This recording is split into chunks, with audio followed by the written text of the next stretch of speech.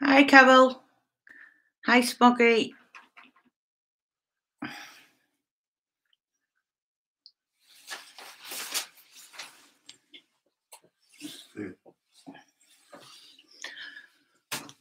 Yeah, so just a quick update really on the court case, because everyone's been asking what's been going on.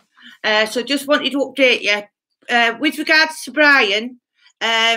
He was up on the 25th of November.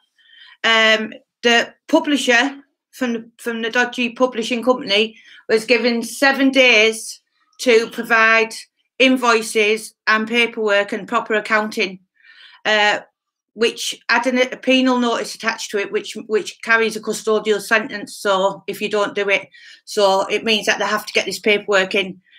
It's still ongoing, so Brian's going to update you with big news on that next week. So which we'll be able to show you all proof about as well. So in the meantime, I'm going to pass you on to Terry Dixon and Martin Turner, who've also just recently been at court this week as well. Am I getting in there?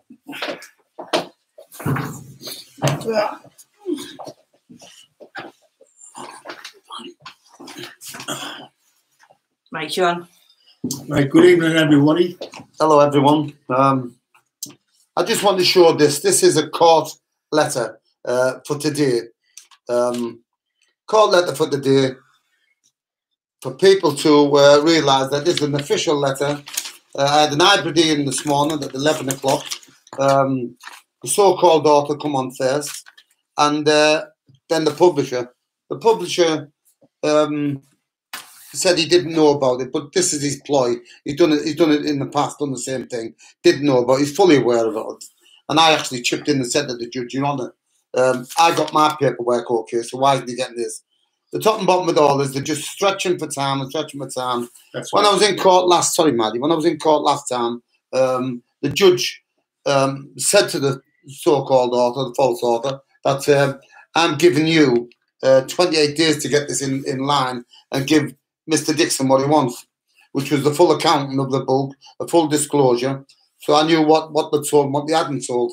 The so-called author said, I can't do that. The judge said, I'm not asking, I'm ordering you to do it.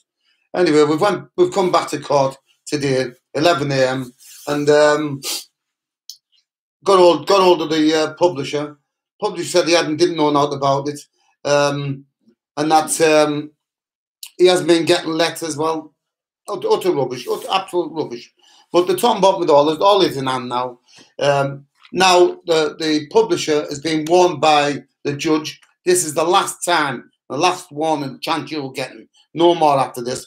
You must provide this, what Mr. Dixon's asked for. Just chasing about for time and chasing about for time. I also have other issues with the false author.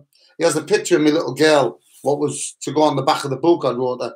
Ruby's garden, about the insects she loved. Funny little story for a little girl I love. He never done that.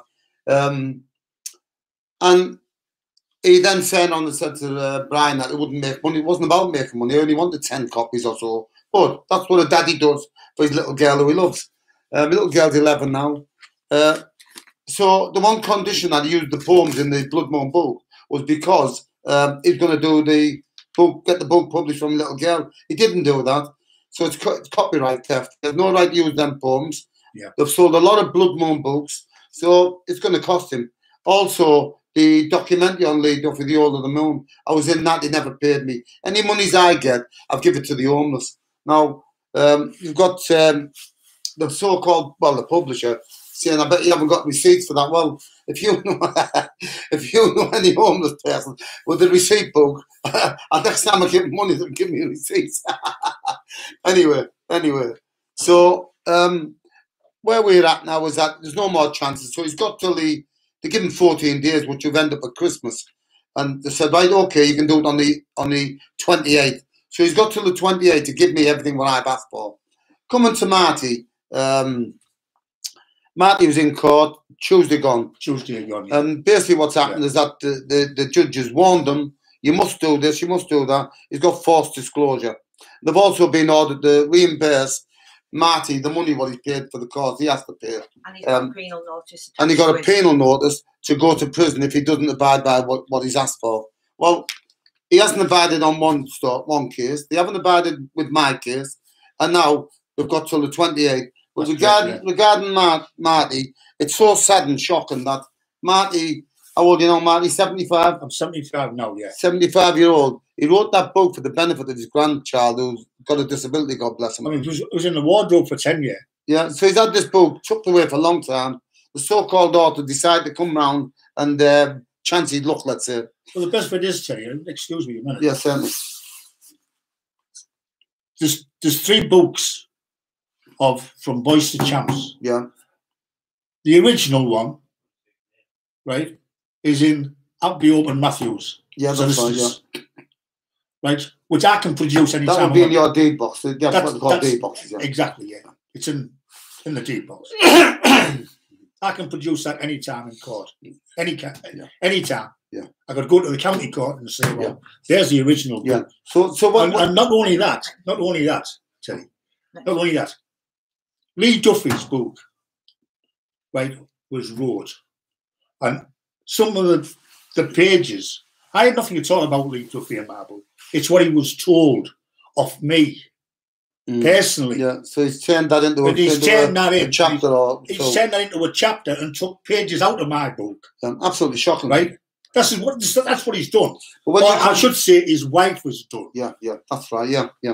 But so, when you confront him on that, Marty, he said, "Oh, what's your name on the book?" He's got hold of the book like that with his thumb, over the name of the false author. And he said, "Hey, what's that there? Why are you on this book?" He said, "Oh, well, I can get you this, I can get you this, I can get you the doors open for that." Yeah. I have never in my life, and I can mean this, look, I know what I was in my life. I've always been approachable, I've always been polite, but I've never come across people like them. To go out the way and target a man of his age, a respectable man who was loved in his community, you know.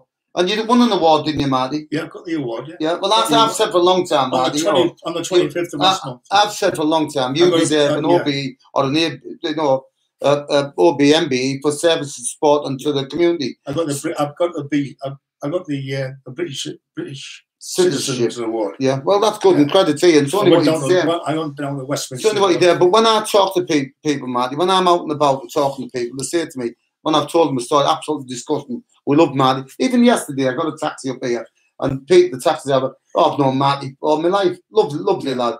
Anyway, the top and bottom dollar is Marty's transcript is in the deed box of his solicitors. The so-called author got it, went to his house, give him a copy. He's then come back and took pages out and put the story in about Lee Duffy. Lee was my friend. I absolutely loved the lad. And the loyalty and the positivity for me, I've stood by him for 30 years while he's been dead. He's my friend. He's come in for a second. He's also put his name in the book as the main co-writer, wasn't he? Co-author. Yeah. Co-author, i.e. Yeah. He wrote it with you, which is untrue. Yeah, which is untrue. Yeah. What he did was he copied literature out of somebody else's book. Yeah. And put it into this one. Which is, and then the tales what I told him as well. Can I ask you this, Marty? How much, how long ago was that? 2 years ago, 3 years ago? I would say so, around about 2 years. Right, so 2 years. And how much have you received in 2 years? £75. £75, absolutely shocking, unforgivable. Hang your heads in shame, you horrible people. Horrible. Yeah, horrible, but you don't do things like that to people. You go out your way, and if you go out community minded, you go and help people. That's how I've brought up. Yeah. So where we're coming to now is that there's these court cases. They've got on the 28th. You got 14 days with Marty, which expires on the. He's got 10 days. He's got 10 days. Yeah. So to get these. Yeah. These to invoices. give all this invoices and inventory and how many books you've sold. Then they've got the 28th on man, and then they've got Brian to take care of. So where we're at this moment in time is that we're just waiting for them. They can't produce nothing because they're saying that, oh, Warcry publishing is this and Warcry publishing that. We can get a book done in 30 days. We've got artists, we've got this. Now they're saying it's they're now saying it's not a company. Yeah, they're now saying it's not a company. Well, I signed a contract for that company. Yeah. You know, you signed a contract for that company. Yeah. They can't have it both ways. So where we're at this moment in time, we're just waiting for them to come back. I know, I said to the judge today, they're not going to give you it because the same ploy and the same way they've worked themselves with the other people involved in the case. And there's other people as well who have now come forward who said they're not getting their money. So what I would suggest, take my word, follow my path and make the mistake I did. Yeah. I was well warned by Lee Marsh, keep away from him. I didn't listen. I've apologised to Lee, who was a friend of mine. I didn't listen. But, you know, hey, we all make mistakes. I truthfully and honestly believe this now. I wish I'd never set eyes on him.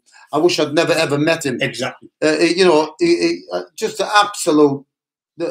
well, I won't emphasise I won't go any further. But I'll say this now. They're not worth tuppence. They aren't worth tuppence. And I can honestly say this, is that I'm doing them for breach of contract. I'm doing for copyright theft. I'm doing for failing to pay me on the Lee Duffy documentary. And there's other things. You know, he wants me to give my service and give stories and all that and profit from them and give me now to give the homeless people. It doesn't work like that, not in my books. So beware. There's a court case that's coming up very shortly.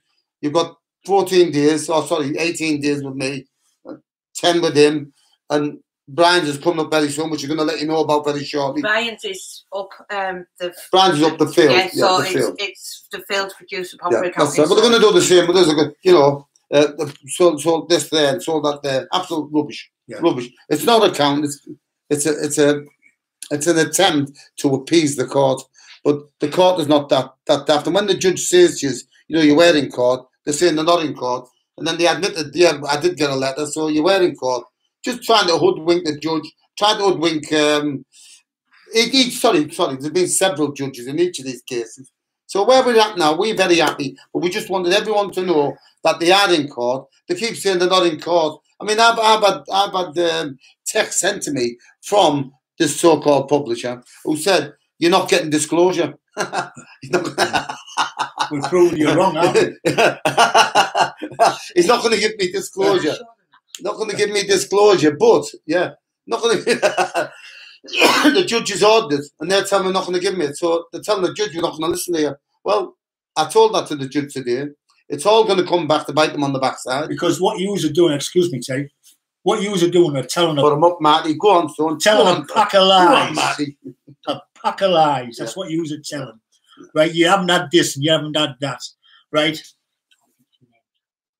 Don't mention names. No. Don't mention names. We know who they are, don't we? Well, everyone knows who they are. Scoundrels are. Yeah. Calm down, Matty. You'll end up punching the screen. I know I like to do the petty. Yeah, but anyway, look. So in that sad when you got a man of his age having to feel so angry now. 75-year-old. Yeah.